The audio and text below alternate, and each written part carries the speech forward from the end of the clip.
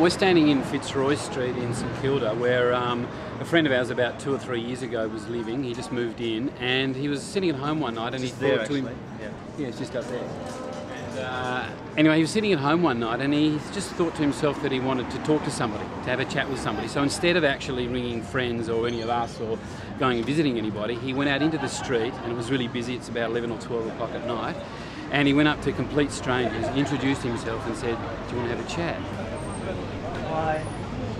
Oh, hi. Hi, sorry. To interrupt. You're I right. just wondered if you'd like to have a little chat with me. Yeah, just, sure. just about whatever. Is that cool? Cool. Oh, good.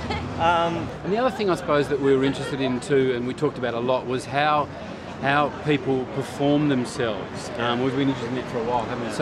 So in this particular instance, how people would actually feel very safe to start performing their lives. And so what was important was not so much necessarily the details that they spoke about, but the intimate connection that these two strangers had very quickly, and we were very interested in that. They never had any hardship. Never had any... Any hardship, Australian people. Never had a hardship. But what about people who come here, like refugees and people? They have, like my whole family got slaughtered, killed. 84 people when the Russians came in. Yeah. It's not the Russians' fault, not the Polish fault, not the German fault. It's politics. I hope you enjoy the show. Come along and see it.